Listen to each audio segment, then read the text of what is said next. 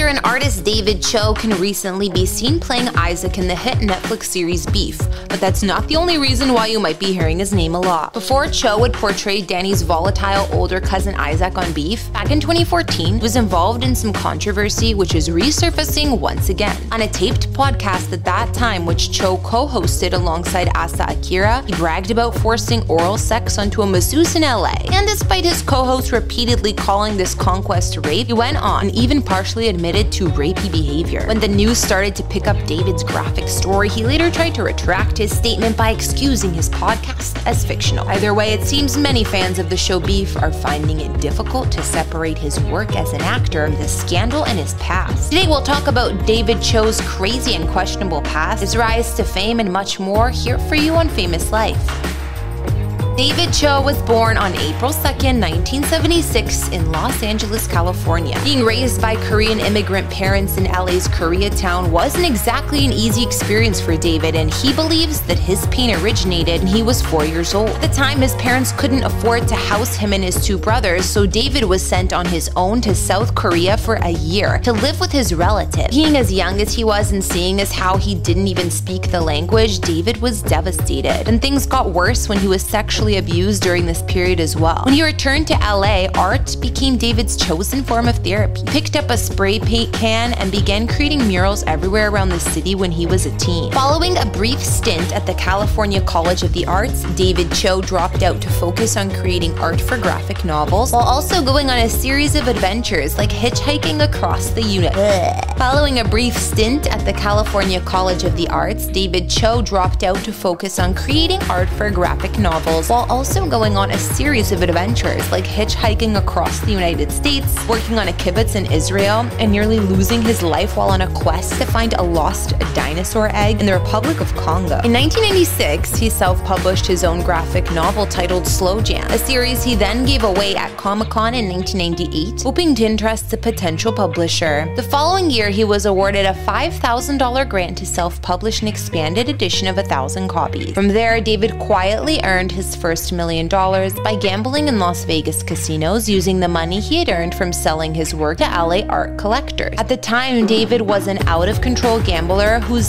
self-described insane way of life was leading him on the path towards prison or an early grave. Prison wound up coming first. In 2005, David spent 2 months in a Japanese jail cell for punching a security guard at an art show where he had been presenting his work. Once he was out, he immediately picked up where he left off with his life of excess, sometimes sleeping with several women a day. Then he got rich, really rich. The same year he found himself in a Japanese prison, David was hired by Sean Parker, formerly of Napster, then president of the soon-to-be inescapable Facebook. Parker wanted David to paint some sexually suggestive murals in the original Silicon Valley Facebook offices, but David wasn't a fan of social media, so he asked for what he thought was a crazy sum of money to do so, $60,000. Parker countered by offering David the same amount in Facebook stocks. 7 years later, when Facebook stocks went public in 2012 at $38 a share, David's holdings were worth an epic $200 million.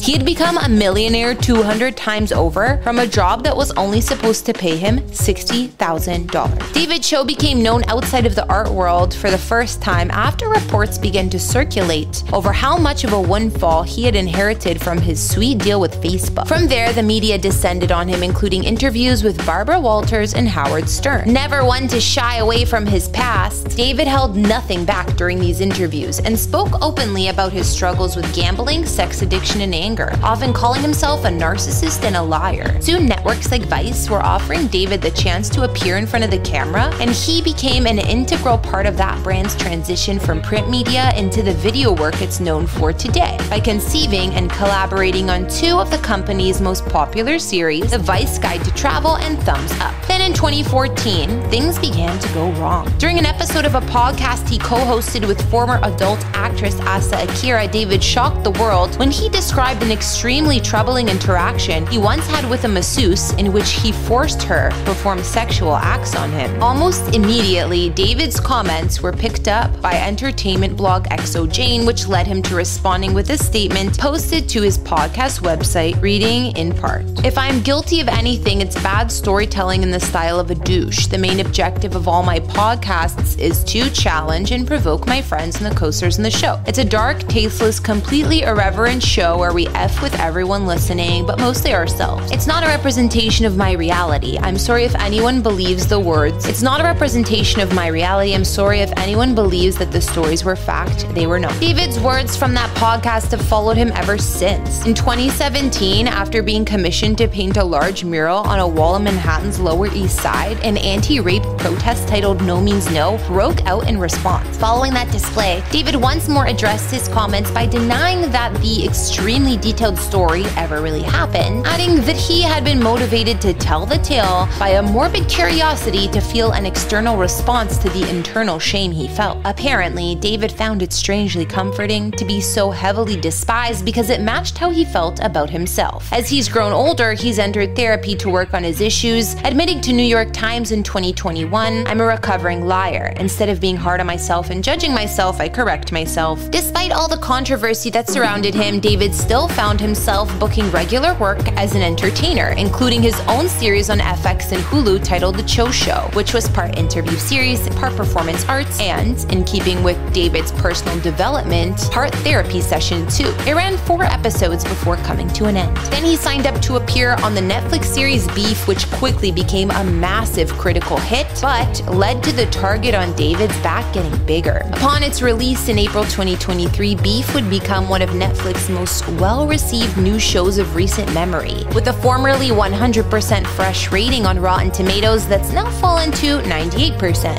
Once fans who had never heard of David before began looking into his story, they didn't like what they found. One such individual, journalist orаl, posted a video excerpt from David's podcast to social media to inform those who didn't know already about his checkered past. Once that happened, David sprung to action by filing a copyright claim that got oral's original post taken down. With 2023 being a whole different social atmosphere than 2014, David isn't having quite as much luck killing the story this time around. While he continues to portray himself as an unreliable narrator and a liar, the resurfaced video has angered many people, and they're refusing to let him off the hook, calling his comments vile and horrific. For his own part, David Choe doesn't appear to be afraid of any possible consequences. Considering Beef is currently doing so well, it's clear why David feels secure, but it's unsure if this controversy will have any effects on him booking future roles. Thanks for watching this video. Don't forget to subscribe to Famous Life and leave a comment for who you'd like us to feature next.